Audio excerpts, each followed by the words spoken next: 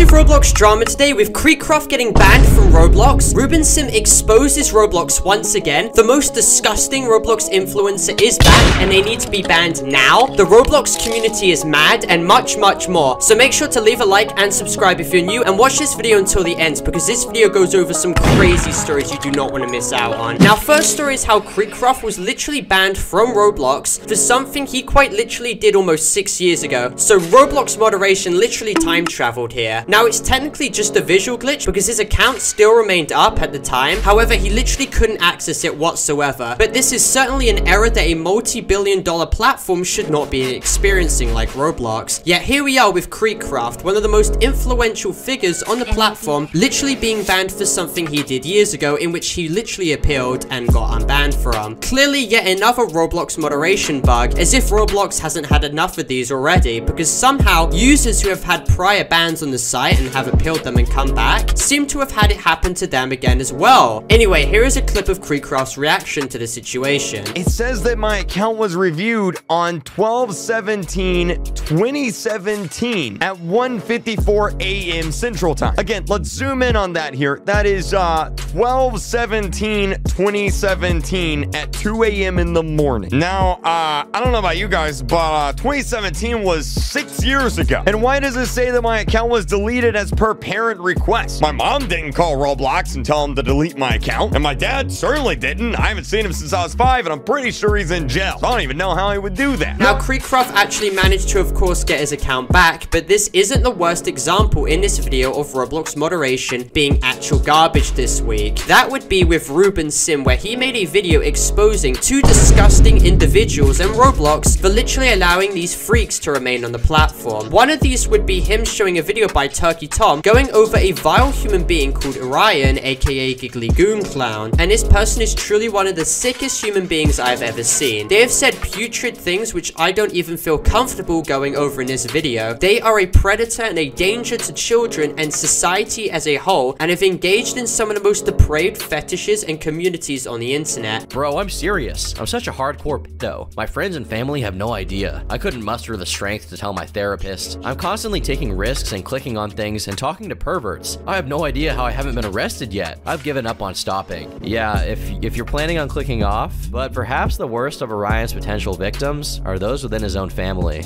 Orion frequently sexualized his nieces and nephews who were as young as 5 years old. On June 6, 2023, Orion sent a photo of his youngest niece to Pink. He then imagines having intercourse with her. I need her to get a phone and take irresponsible pics for attention. He bragged about getting to spend hours watching them at the pool. He wrote about one such visit to Pink 2 weeks later, which is so disgusting, I don't even want to read it. And this person used Roblox to encourage kids to engage in some of these fetishes, and their accounts were revealed, but still remain perfectly up to this day on the site, and this user has not been hardware banned whatsoever. However, Ruben has. Ruben has faced all this punishment, but this Giggly Goon Clown person who's done some of the most disgusting things has not. And if we're on the topic of self-admitted pedophiles, Mabucket, who is believed to be behind the Cows for Black Loads account, is still on the site too, with Roblox being fully aware that this person is a child rapist, zoophile predator that me and many others have literally made videos on. This person in the past has literally groomed children and has encouraged children to do depraved things. Roblox at this point is complicit in these users remaining on the platform, with Mabucket, Giggly Goon Clown, and Fave all remaining up on the site perfectly fine. One of these was actually uncovered. He went by the name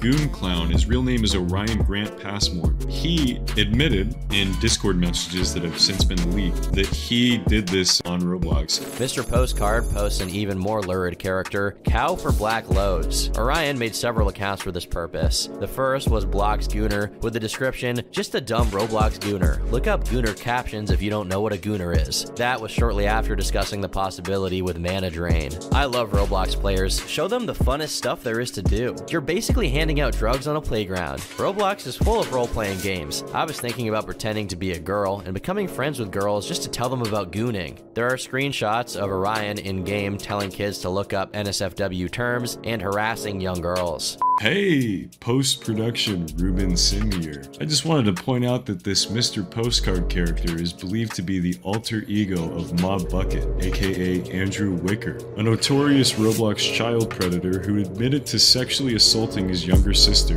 convinced a minor to molest their own sibling, and stated that a child's first sexual experience should be rape because, quote, then they know what they're made for. If you truly wanted the full list of pedophiles and predators which have been allowed to proliferate on this site, the list would be virtually endless. David Bazuki is literally photographed here with Andrew, aka Mabucket, and literally has access to the billing information of Andrew, yet they don't bother forwarding any of this information to the police whatsoever, so literally no action is being taken. And if I truly wanted to, which I'm highly considering at this point, I really want to drop a major bombshell video on Roblox and the disgusting things that are going on behind the scenes, because if they don't heed Ruben Sim's statements and actually wipe these horrific people off the site, because what I'm seeing is them doing absolutely nothing regarding this. It's just more terrible, god-awful Roblox moderation. Anyway, now from a change in subject, because there's actual good news, and I know the last segment was pretty disgusting to say the least. I wouldn't even say pretty, it was absolutely disgusting. However, we actually have good news, in which is really rare to see now. Roblox icon Tinfoilbot has actually announced his return, with green Lego cats breaking the news in a video. Tinfoilbot's group chat shout states, "Hello fan, I have some good news. I just got it told that I'm getting ungrounded in December. I am being very careful because I am using my laptop in secret and there are hackers that are trying to get my limiteds." Now, only OGs would remember Tinfoilbot's rise to fame, as he was a staple in old Roblox culture, but I cannot pretend like I can relate because I literally joined Roblox in 2020. However, he is set to start creating content again in December, and that's when he'll be making his grand return, after his long hiatus in which seems to have started in 2018. So at least today we actually have some good news to share, despite the fact all the bad stuff which is still happening. Now, final story comes in with how Roblox managed to fumble the bag with the poor rollout of Roblox to PlayStation. And this has seemingly annoyed Roblox users recently, to the point where even articles are made about this situation, citing how the official PlayStation subreddit, one user posted his opinions as a first-time player, stating, "The entire experience is horrible. They've put zero effort into localizing this to PlayStation." Now, I'm not going to pretend like I actually care about this news story nearly as much as I do for the other things mentioned in this video, but yet again, it just fits the narrative of how Roblox recently is virtually collapsing, with re-terminations happening for no reason whatsoever and no explanation, predators running amok on the platform, and a lazy, sloppy rollout of Roblox to PS5. Anyway, if Roblox moderation has been proven to be terrible time and time again, make sure to leave a like and subscribe if you're new.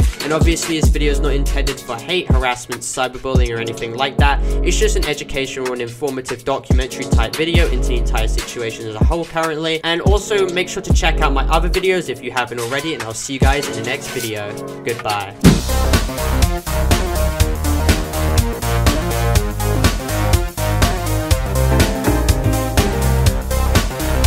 Also would like to give some recognition to my main man Parlo.